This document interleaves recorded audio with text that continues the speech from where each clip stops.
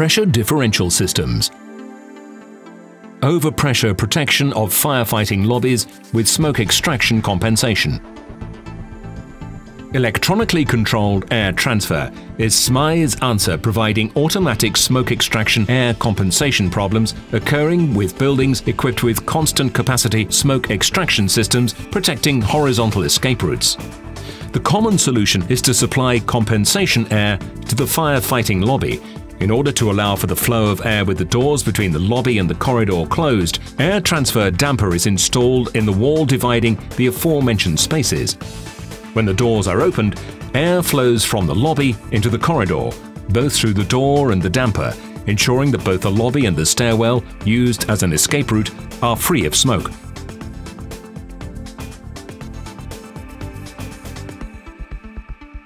In order for the installation to function properly, correct air release should be ensured.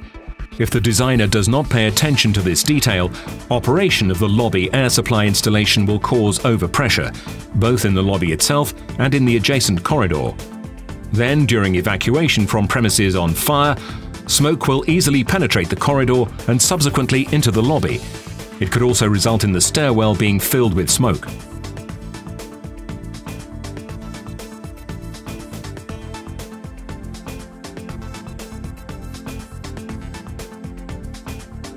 Designing appropriate air release in the corridor will ensure that the smoke will be extracted from the corridor. Air may be extracted by mechanical smoke extraction installation or natural, for example, a window ventilation may be used. The detrimental effects of external factors should be taken into consideration if using natural ventilation. For example, strong wind blowing at right angles to the facade with the window may cause a zone of overpressure, which will, if the doors between the corridor and the stairwell are opened, prevent effective extraction of the air and smoke mixture. As the air and smoke is not being extracted, it may flow into the stairwell.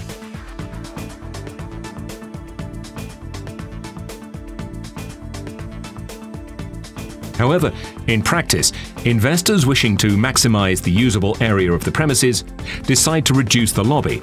This means that there isn't sufficient space to install the air transfer dampers with appropriate dimensions.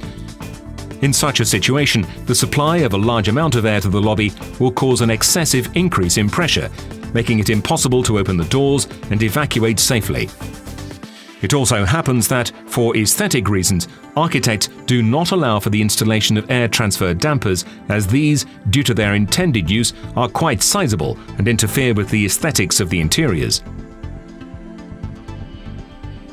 An alternative solution to air transfer dampers is the use of an electronically controlled air transfer, which constitutes a duct with two branches, one to the firefighting lobby and the other to the corridor. Each branch is equipped with electronically and mechanically coupled multi-blade dampers.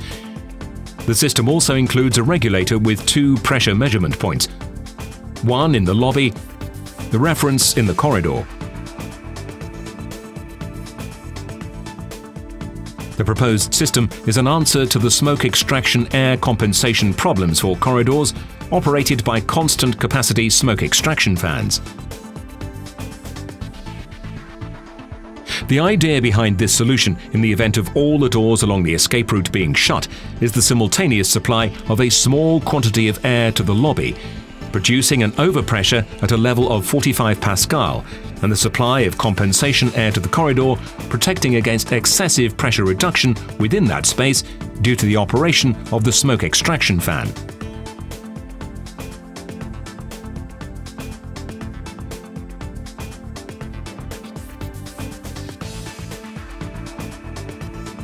When people begin to evacuate, doors between the lobby and the corridor are opened. When the doors are opened, pressure in the corridor and lobby will equalize, and this acts as a control signal for the system. This results in the damper in the duct leading to the corridor to shut, and the entire air volume is directed to the lobby. The air flows through the lobby doors into the corridor and is removed, together with the smoke, by the smoke extraction installation. Then, when the doors between the lobby and the corridor are closed again, pressure will rise in the lobby, which again acts as a control signal for the system, which begins to operate executing the pressure criterion. Advantages of an electronically controlled system. It solves problems associated with smoke extraction air compensation if using constant capacity smoke extraction fans in the corridor, reduces the dimensions of air transfer dampers. In practice, due to the limited size of firefighting lobbies, it is often impossible to install properly sized air transfer dampers.